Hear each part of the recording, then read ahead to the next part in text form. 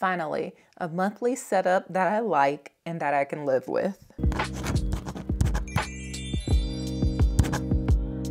Hey guys, Julia here. Welcome back to another video. Today we are going to walk through and take a look at how my March monthly setup came together in my papertess Designs B6 planner. Yes, this is a pre-printed planner, but I go full-on bullet journal style in here, so kind of merging those two worlds. In this setup, very few supplies were used, and since I've moved into this papertess Designs planner, monthly setup times are way more reasonable, and I definitely want to do an upcoming video talking about what it's been like to continue my bullet journal practice inside of a pre-printed planner. So definitely subscribe if that sounds like something that you would be interested in. But today, let's talk about the March setup. So the theme this month is a little more traditional than what I typically do. I usually like going outside of the box a little bit, but with March, I can't help but to think about St. Patty days past in Savannah, where I used to live before I moved out west, and a particular poster that I designed for the festivities down there.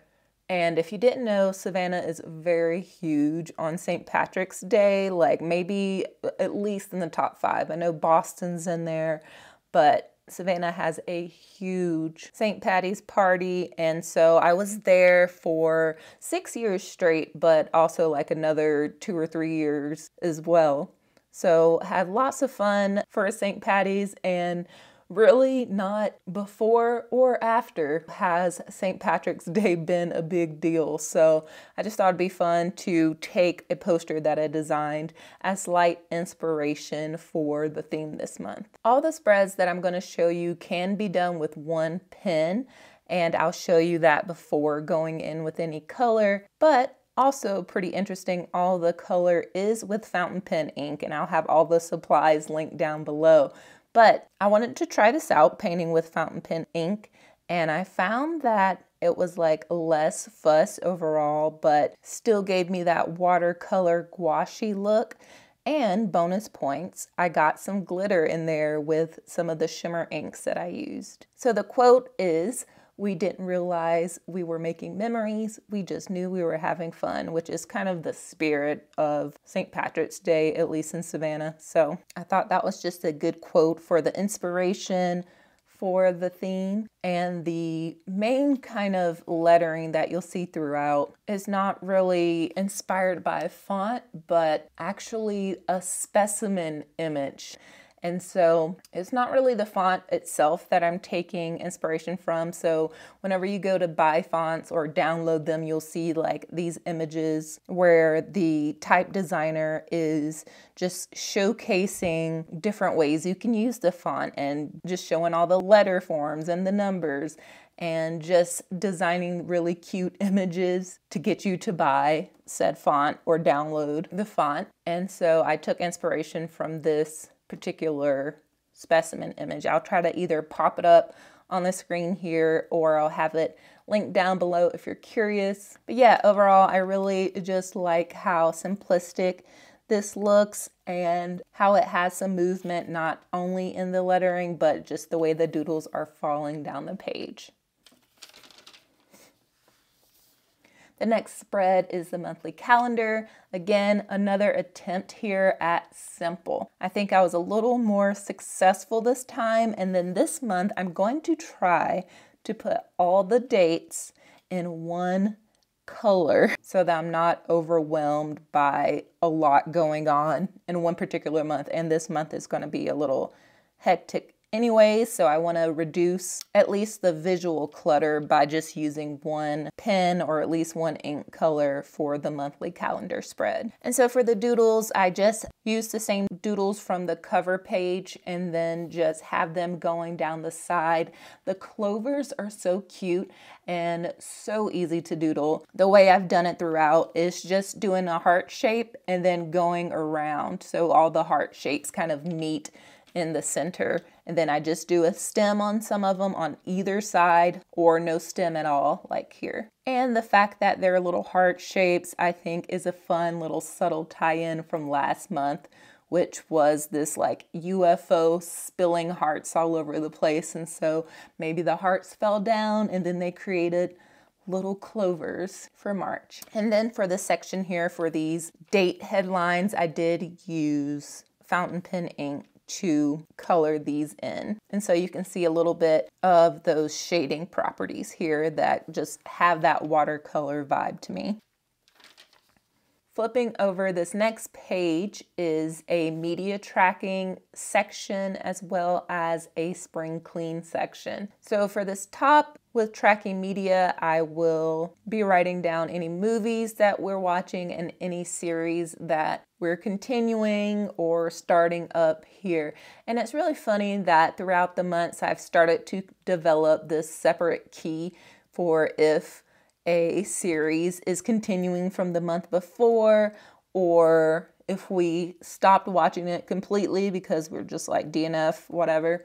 But it's really funny that I may have to make a key in the back of this planner just for the series, but that's been really fun to keep track of. We recently finished True Detective Night Country, which was pretty good. We started Star Wars Bad Batch season 3, and I think that's the only series that we're like neck deep in. We are also watching Northern Exposure over lunch, and so I do include our lunch TV shows here as well, but we'll absolutely take your recommendations for TV series. Nothing that's too high commitment, please. And then here is a truncated spring clean section from what I typically do, because this spring clean that we try to do every year usually spans over a few months. So I didn't want to do the full-on typical spread here and then forget about it when April comes or when May comes. So I will be adding just a few tasks that we want to get done down here. We do have a pretty small house, so decluttering and getting out things that aren't bringing us joy and that we aren't using is super important for us to do every year. And then this next page is going to be where I'm going to be doing my focus check-in for the different categories for my yearly focus that I set up at the beginning of the year. Last month I did have a habit log, and I liked it okay, but I wasn't too successful with it, so I'm just whitening it up a bit for the just focus check-in. So if anything develops that's related to my yearly focuses or my yearly goals, I will write that in here. And then I just thought it would be a super fun place to swatch the inks that I've been using to color in everything. So this is kind of like a little color palette section, and I just thought it was like a really cute decorative element as well. Okay, and then this spread is the first weekly spread.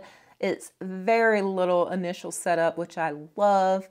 And so far I've been using this section as a place to put in any events, meetings, and birthdays that are happening throughout the week here. And then sort of a master task list of all the things that would be nice to get accomplished. I just kind of dump those here, and then I just bring these tasks over to the daily sections. And so I don't have any of the daily sections set up except for the first day, Monday. And so with these, I have been implementing some really useful ways to make sure that I keep this up. So you'll notice that the doodles are smaller and more simplified. So there's only like one color, and I'm just like dap, dap, dap, just because I want to keep it simple so I can duplicate those elements throughout the week and not feel super burdened by them. And then on the daily pages themselves, I'm adding in task lists. Sometimes I write a little blurb about milestones. I've done whole pages on movie thoughts, and sometimes I even put photos in here. So the daily pages have been really fun to not only have my task lists, but also bring a little bit of what's going on during the day in my planner. So I've been really liking that, and it feels really fresh. Whether I'm flipping a page or not, or just starting on the next page, every day feels like a fresh start, and I really appreciate that. And I've been having lots of fun with the flexibility of this. Okay, let's flip through all of the initial spreads for this month's setup. I'm very excited about feeling confident about the setup. It doesn't feel as chaotic as the previous ones, and maybe that has to do with it being monochromatic, maybe. But March does have a lot of appointments, meetings mixed with some work travel.